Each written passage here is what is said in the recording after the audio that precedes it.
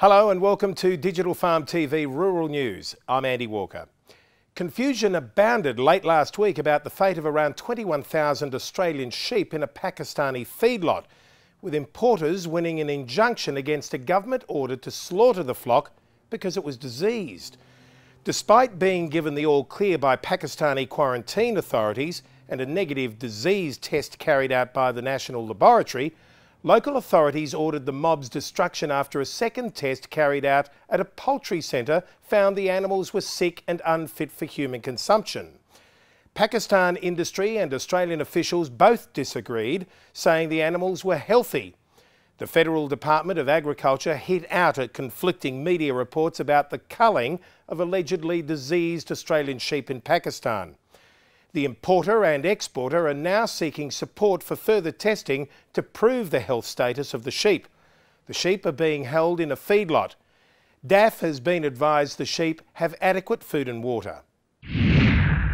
A rare combination of high prices and good yields is offering Australian grain growers some of the strongest selling conditions since 1996.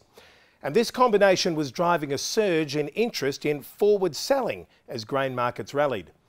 National Australia Bank Agri-Business Director of Commodities, Tim Glass, said there had been a big shift in thinking on forward selling in recent months, but decisions now needed to be made quickly. Tim Glass said he encouraged growers to review their marketing strategies before harvest, as expectations of increasing supply in the Northern Hemisphere put pressure on prices. NAB Agribusiness had a big boost in inquiries from growers looking to take advantage of the current prices, which were around $100 higher than they were at harvest 8 months ago, he said. It wouldn't be long until Australian growers can accurately estimate their yield with confidence, so he encouraged growers to see if the prices on offer represented a big enough incentive to selling forward. The Senate has agreed to an urgent inquiry into the biosecurity risks of importing fresh potatoes from New Zealand, according to National Senate Deputy Leader Fiona Nash. National Party members had also demanded that the Federal Agriculture Minister, Senator Joe Ludwig, instruct Biosecurity Australia to conduct a fresh risk analysis of importing spuds from New Zealand. There was considerable concern from Australian vegetable growers that the range of diseases which afflict New Zealand potato crops could be transmitted to our farms should imports be allowed, Senator Nash said. The national peak industry body for potato growers, AusVeg, had put a very strong case arguing flaws in biosecurity's review of import conditions for fresh potatoes from New Zealand.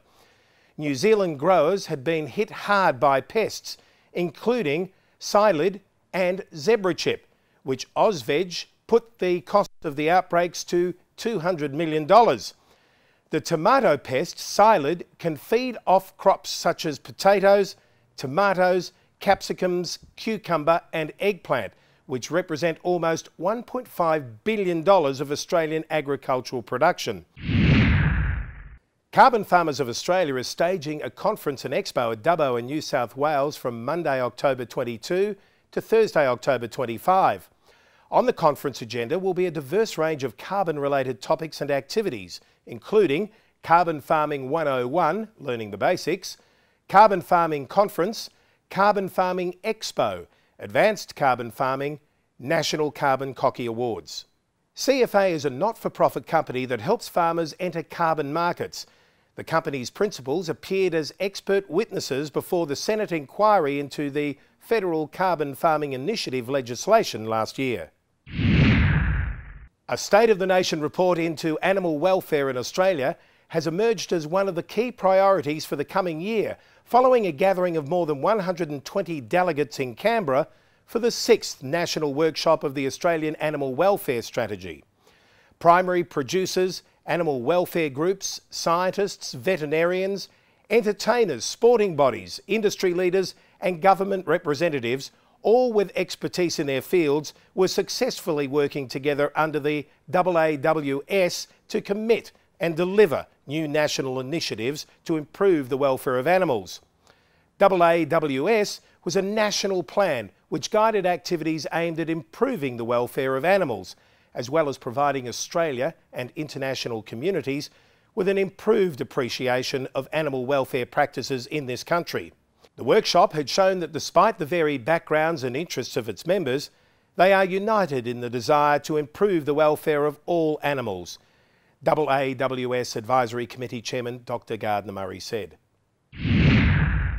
Finally, European Union farm ministers have been bluntly told that after half a century of food supply stability, the world was entering a period of instability and, as far as the EU was concerned, a growing dependence on the import of agricultural commodities.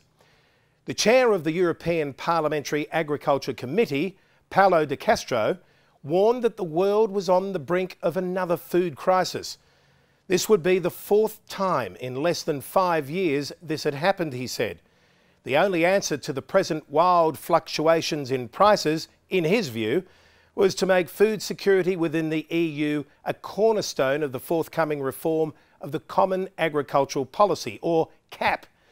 EU politicians had a duty to ensure that there was a secure supply of high-quality food for EU citizens, as well as other less tangible benefits, such as meeting environmental targets in bringing forward the next CAP meeting, which is due to be in place in January 2014. Well, that's it for Digital Farm TV Rural News this week. I'm Andy Walker. I look forward to your company next week.